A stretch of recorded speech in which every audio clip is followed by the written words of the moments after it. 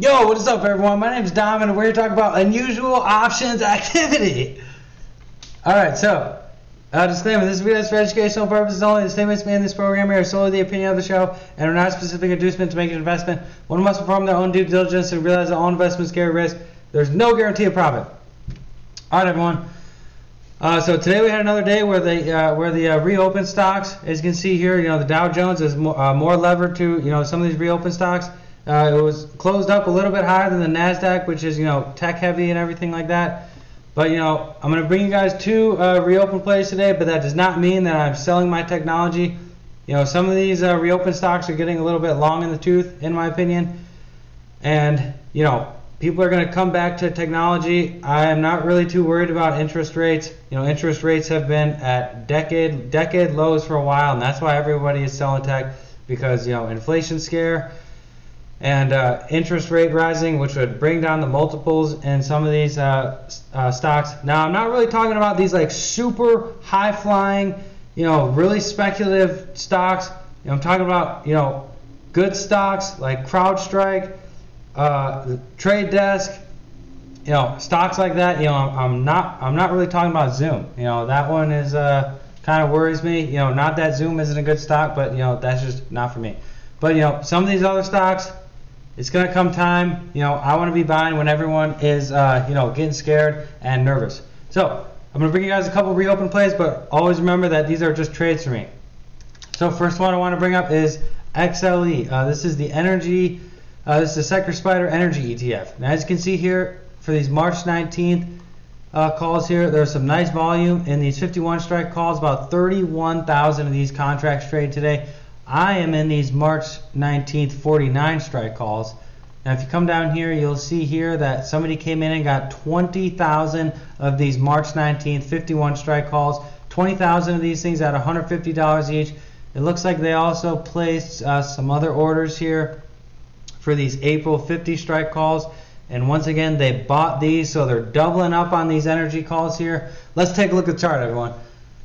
So this one's 2-year high is about a 68. Pre-pandemic high was about 55. This energy was in a huge bear market for quite some time. Trade up to about 47, trade all the way down to 27, and it's just been rallying ever since. A mistake on me for kind of missing this humongous rally here, but I'm not very bullish on energy stocks long term.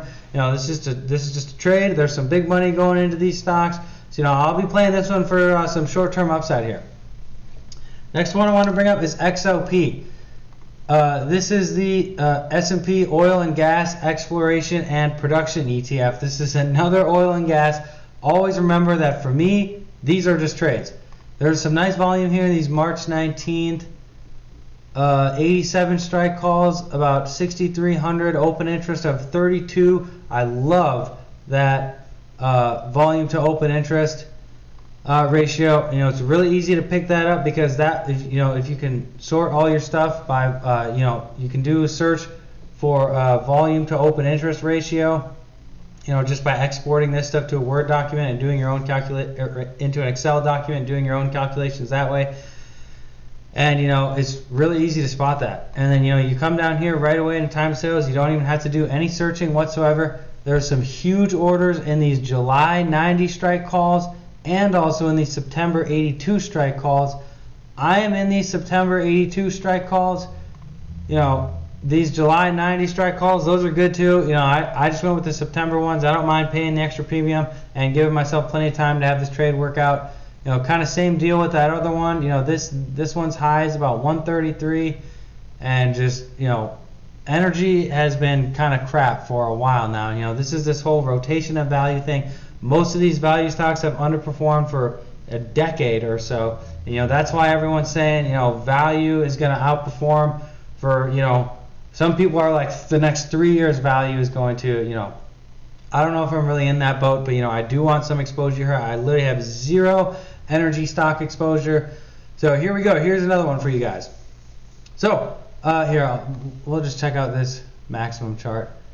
Yeah, energy really has done nothing since 2008. It peaked, came back up. That's why all these people are saying, we're gonna, have this explosion of value, but you always want a barbell, you always want some tech, some of these value plays, and for me, that has worked out really well. So thanks for everyone who's been subscribing. I really appreciate it. Make sure to leave a comment down below. I'm here to learn as well. Always remember, I'm not a financial advisor or something like that. I'm always here to tell you guys, what I've learned, what works for me, and hopefully you guys can learn from that. I'm also here to learn as well. So I'm open to suggestions, open to comments. Just leave something down below if you got any suggestions or anything. All right, everyone, we are in a bear market, or we are in a bull market. It pays to buy the dip. We'll see you guys in the next one.